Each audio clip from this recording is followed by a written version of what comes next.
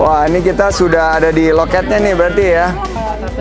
Tapi kelihatannya kalau yang paling rojali ini bonur nih kelihatannya nih. Saya kasih biayanya, tolong dihabisin, tidak ada kembalinya. Ini nanti kita kerjasamakan ya, namanya apa? Susklin ya? Oh, ternyata bukan hanya yang mahal buat mereka tuh, bukan hanya barang bahan bakunya gitu seperti beras atau, tapi yang ini juga kalau buat kuliner, buat nyuci-nyucinya itu kalau mereka bisa bikin sendiri, cost juga buat mereka.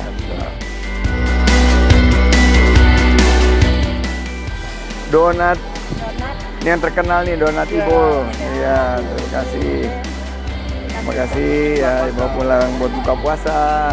Nggak boleh dicicipin sekarang ya? Boleh, bisa lah, Pak.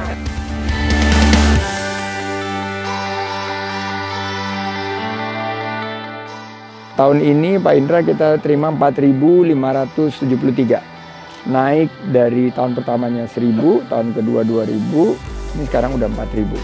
Jadi ini melampaui target kita, dan seiring dengan total 7.275 desa wisata ini akan menjadi ujung tombak untuk menciptakan 4,4 juta lapangan kerja yang kita fokuskan. Nah, Pak Wali tadi menyampaikan bahwa diharapkan desa wisata Iboih ini dan Laut ini bisa juga menciptakan lapangan kerja, sehingga pemerintah lebih bisa mendorong dengan pemberdayaan. Lapangan kerja itu tentunya akan menghasilkan pendapatan, dan pendapatan itu akan digunakan untuk menggerakkan ekonomi setempat, sehingga pengangguran akan turun dan juga kesejahteraan akan meningkat.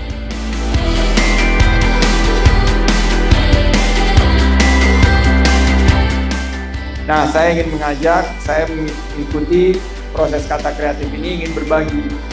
Saya dan Pak Har dan teman-teman semua di sini ingin sekali ibu-ibu semua sukses. Karena saya menjadi pengusaha dulu juga pernah mengalami kegagalan. Kalau mau menjadi sukses harus siap jatuh, harus siap gagal. Saya dulu menjadi pengusaha, sebelum usaha saya mulai, saya di PHK dulu. Saya merasakan kegagalan. Namun akhirnya dari jatuh bangun, saya akhirnya menyadari bahwa kegagalan adalah anak tangga menuju kesuksesan. Sebetulnya simpel-simpel aja, nggak usah bikin yang megah-megah, mewah-mewah. Kita menjalin komunikasi dengan komunitas. Hari ini ada Indoranus, dan ada 5G, dan komunitas-komunitas lainnya. Ada juga selebgram yang ikut tadi, Mas Arwin, dan ada Pak Wali Kota. Harapannya semakin banyak event berkelas nasional dan internasional berkaitan dengan olahraga, baik olahraga lari maupun olahraga apapun, yang gunanya untuk membangkitkan ekonomi kita sekaligus mendorong gaya hidup sehat.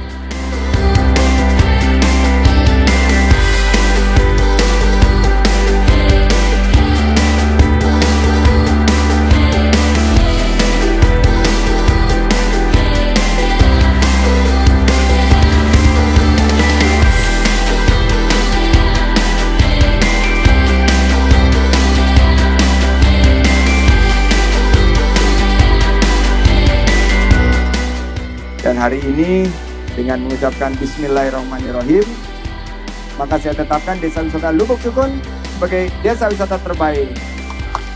Saya mengingatkan, tolong dijaga kelestarian budayanya, karena inilah daya-dayanya, dan semoga ini juga bisa menciptakan lapangan kerja yang lebih banyak, sehingga yang datang di Aceh bisa mampir di Desa Wisata Lubuk Sukun, dan masyarakat desanya membuat begitu banyak atraksi sehingga terbuka peluang usaha dan lapangan kerja.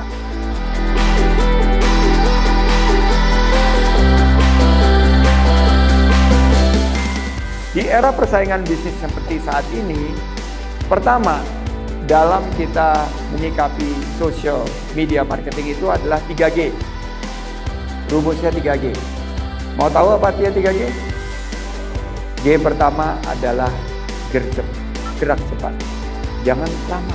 Kalau kita menyiapkan, kamera harus selalu on, karena itulah konten kita. Karena konten is king, number one, betul. G yang kedua apa? Geber. Geber. G yang ketiga apa? Gaspol. Garap semua potensi di platform online. Ini yang saya titipkan, mudah-mudahan kita semua bisa menjadi konten kreator yang bagus dan menciptakan 4,4 juta lapangan kerja baru. Siap semua? Semangat semua?